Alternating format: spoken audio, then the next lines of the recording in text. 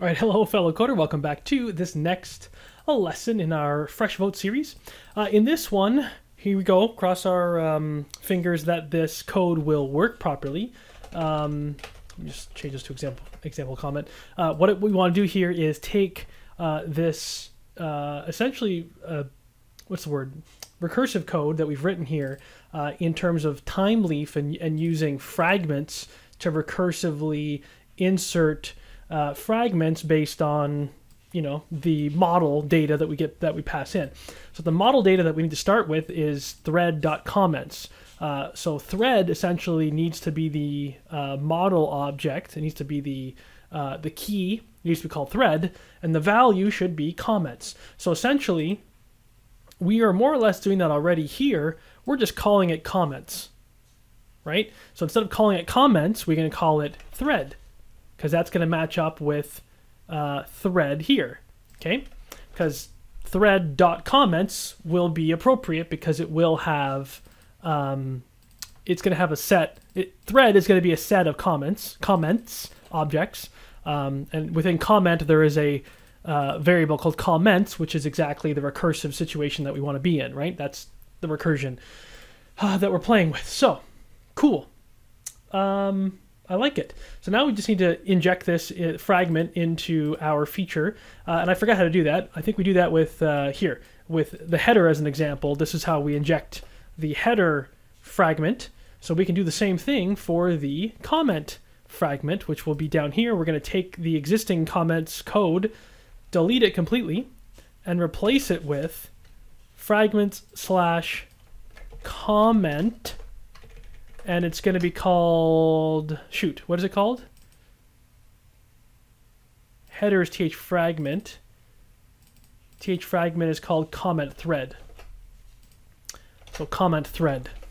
Okay. And again, cross our fingers here that this is just going to work. So it won't appear as nice now that I think about it because of the whatchamacallit, spacing is going to be off a bit, but basically if we see comment 14 and we don't see any duplicates, it should be a good indication that this is working properly. So again, we probably won't see the nesting happening in terms of like the left margin, because I didn't bake that into my code, but let's see. 500 error. Okay, let's see what the 500 error is. Hopefully this is something easy to fix. Property or field comments cannot be found on object of type persistent sorted set. Property or field comments. So,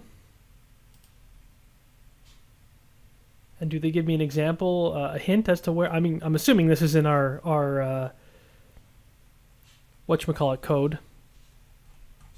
Yeah, it's not. It might show me somewhere in this long bunch of code where it's coming from, but I'm going to assume it's from comment.html because we're doing thread.comments.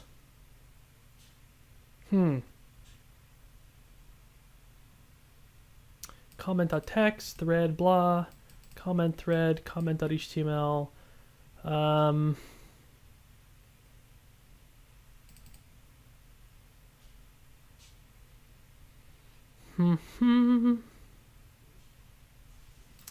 So thread.comments feature controller returns thread, which has a set of comments. So thread dot what?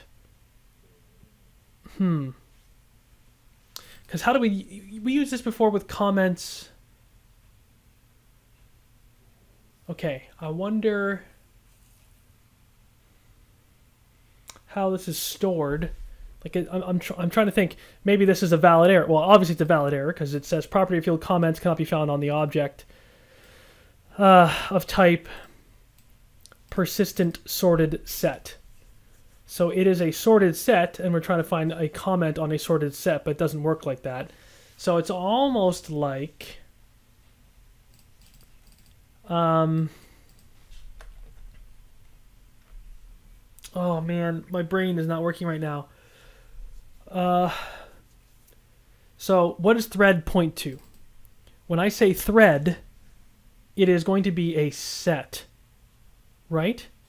And a set doesn't have a .comments property, right?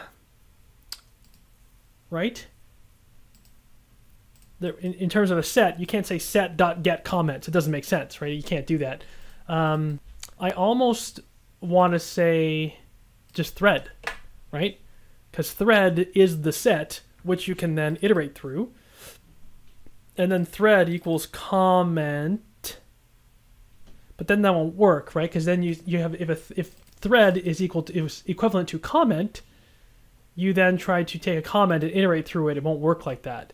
So that's why it specifically is structured like this, where you can say thread.comments, because then you're, oh, well, hold on. What if I do this?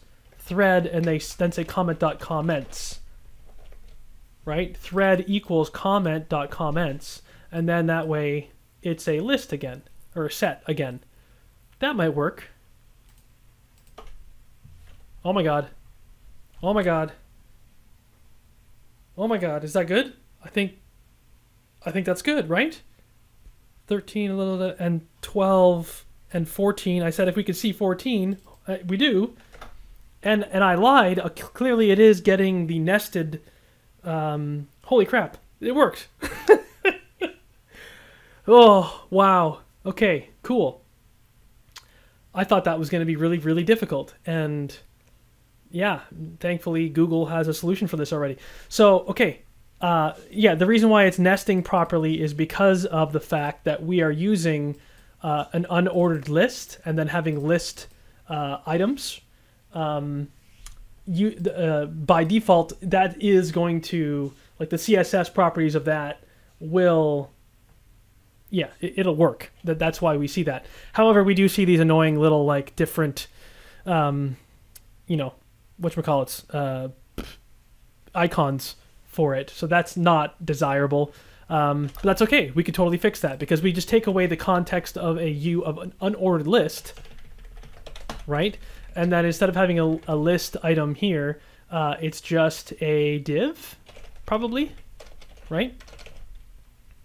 And okay, so we can take it back here, and the div can have a style equals margin left 1em, and if we do that, it should nest it accordingly. There you go. Sweet. Oh, okay, fantastic. So, problem solved. Love it. So now what we need to do in the next video is make this a bit prettier, right? But also add in functionality for leaving comments appropriately. So right now, you know, leave a comment below, there's a big box, but then you type stuff into it, but you know, there's no save button for the comment. And plus, I don't know if should this be above or below all the existing comments? I forget how that works. Do comment boxes to leave a new comment appear before all the other ones? I'd have to look at examples of how that works. I mean, maybe not.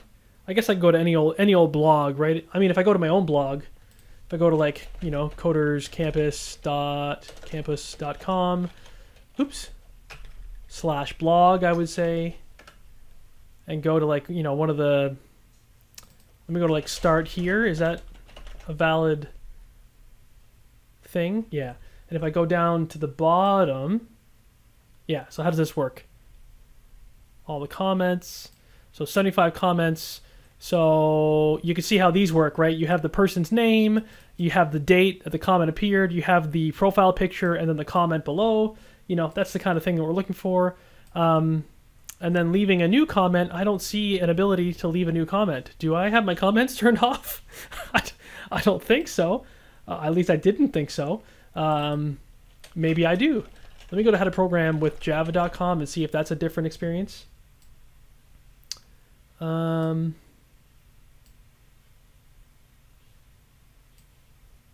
comments on this entry are closed. Did I do that on purpose? I didn't think so. But anyway, I think in terms of blogs, I think you can leave a comment here, and then these are all the other comments from it. And I believe there's usually a way to click on reply to reply to an existing comment inside of a thread of comments. So yeah, I think I'll leave this here, and then we'll have a save button below it, and we'll have a line break, and then we'll have all the comments below, and we'll format these comments in such a way that we have like a little, maybe the person's name, and then the like I said, the date, all that stuff, right? So we'll pretty this up. We will have a way to leave a comment here, and then we'll have a way to click on reply to an existing comment and do something or other. So wow, I'm really quite pleased with that. I'm very happy with that. That's so cool. Cool. So now the only other tiny little thing I want to do is I want to have some style with margin bottom here of like, let's say 3ems. Just because right now, you see, scrolling all the way to the bottom, and the test comment 8 is at the very, very bottom. I would like to have some blank margin. Oh, that didn't work. Style margin bottom on this div. Yeah, so let's do margin top and margin bottom 3ems. There we go. So now when I scroll down, there's just a little bit extra white space. Cool. That's my only nitpick. All right, cool. So very, very excited that worked. I'm so glad that we figured that out, or rather that there was someone else who figured it out and we were able to copy their code. So thank the Lord for Google. You know, all hail our overlords there. So cool. Take care of yourself. Looking forward to seeing you in the next one. Happy learning, and bye for now.